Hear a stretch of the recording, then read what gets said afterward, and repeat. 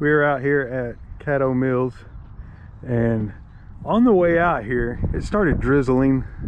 It wasn't calling for that, so we've been sitting here contemplating. It's probably flyable, but for me, I just don't want to mess with it. But James, on the other hand, he says he's going to do it. I'm not going to do it. Huh? Yeah. I'm all talk. Come on, I brought the camera out. I'm all talk. He's putting the gear on. I'm all talk. I mean, if you've got your paramotor covered up, that's what is known as a clue. See, here's the protection level I'm at on my unit. I can feel a drizzle. I can feel a little bit of drizzle right now.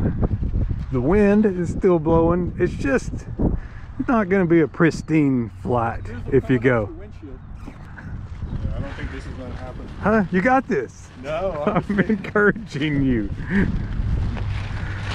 Never mind that tarp. If you take that tarp off, it won't blow so bad like that. Windsock about blown over. That tarp's made of the same material that the Muslim spider and the Shiraka do. Super lightweight material. Oh yeah, that looks fine. Send it. All right, we're calling it. It's about 45 minutes to sunset, and it ain't getting any better. So sometimes it's a swing and a miss on this old paramotor and thing, but we have not flown in so long that we, I guess, were desperate, but not so desperate that we made a bad decision.